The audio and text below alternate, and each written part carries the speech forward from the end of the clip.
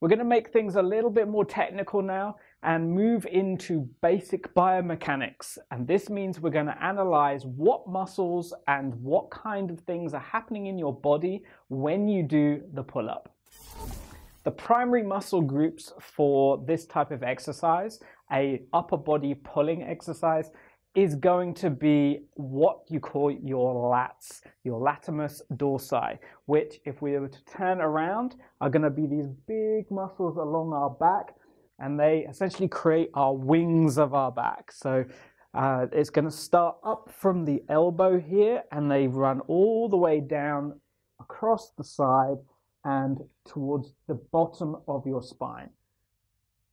The second primary muscle that is used is also your bicep. So your bicep is on the front here of your arm, and as the name suggests, it is bi, which means that there are actually two muscles in here.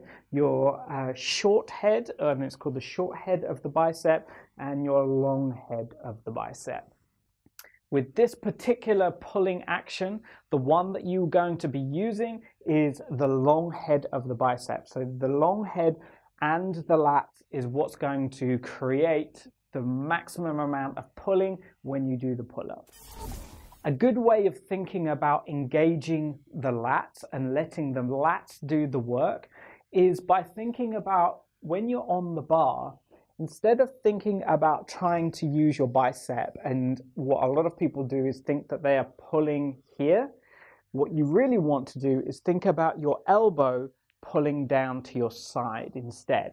So you're doing this action rather than here to here. So instead of this, you're doing this, okay? And the idea is that you can actually move your arm quite far down without having to bend too much at the arm, okay? So there's quite a lot of pull happening with the lats. Now, the reason that we use the lats is because they are the biggest muscle that we can use to engage and do that pull. The bicep is also going to have to do work because essentially to do this action of your arm, the bicep has to pull and contract to bring your arm in. So this is also going to be used, but the major part of bringing your body up is going to be this huge muscle down the back that is going to do all of the pulling, and then it is going to be up to the bicep to do the rest of it.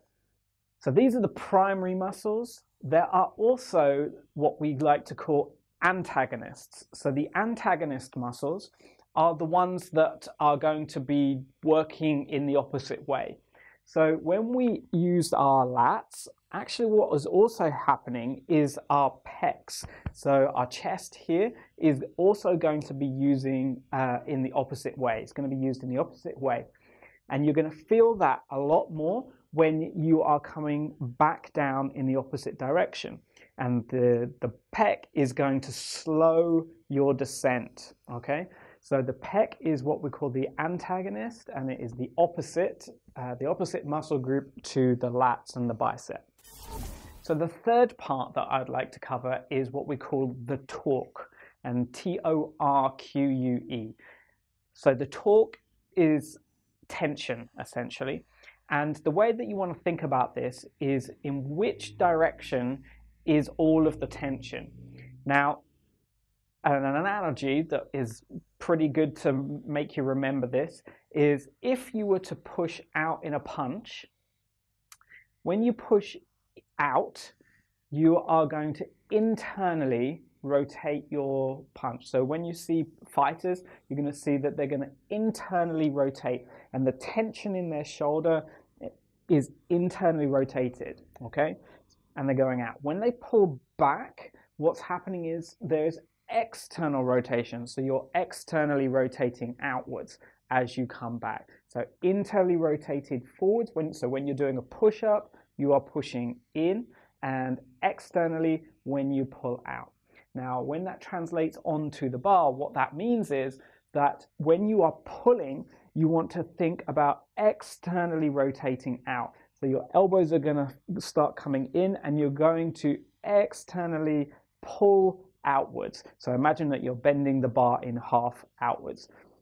What you don't want to do is pull and come inwards. And this is the internal rotation when you're doing the pull-up. You want to do external, and you're going to bring that elbow in, and using the lats and the bicep, you're going to be pulling and externally rotating. Obviously, your hands are not going to be able to do this. They're not going to be able to twist because the bar is solid, but you're going to feel that the tension is outwards. So we've looked at the correct muscles being used, the lats and the bicep. We've looked at the antagonists, the pecs that are being used for the opposite direction. We've got the torque down, so in essence it is externally rotated in the shoulder, so you are going to find that you are tensing outwards, bringing those elbows in as you pull. And fourth, what we're going to have a look at is the stabilizer muscles. Now, these are going to be the ones that are doing work in other places. And primarily for this, we are looking at the abdominals. So the abdominals are right here. And what's going to happen is they are going to stabilize your body. So when you're doing the pull, you don't want your bottom half to be just moving around. What you need to be able to do is put your body in the correct position. So we've already talked about the dish shape position, and you're going to have to contract your abs to do that, okay?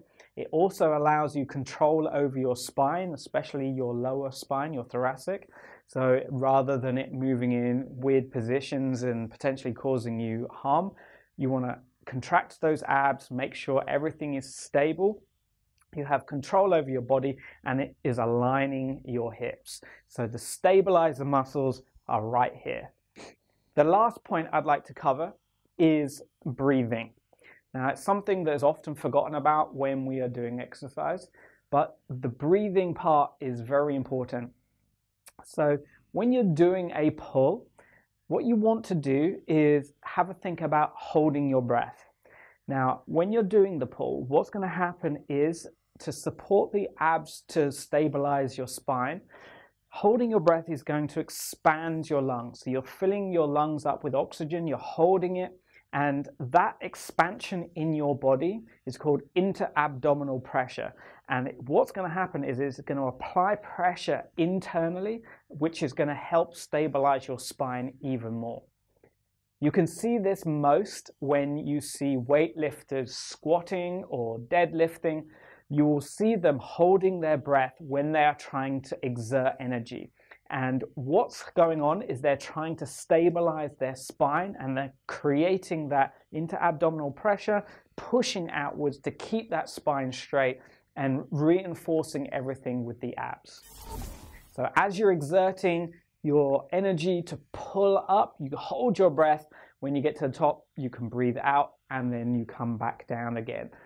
So we've now got 5 things to think about extra when we are doing our pull-ups. We can start getting a little bit more technical with how we do the pull-up. We've got to start thinking about our primary muscle groups. So we're not just doing all the work on the biceps, we're doing most of the work on the lats.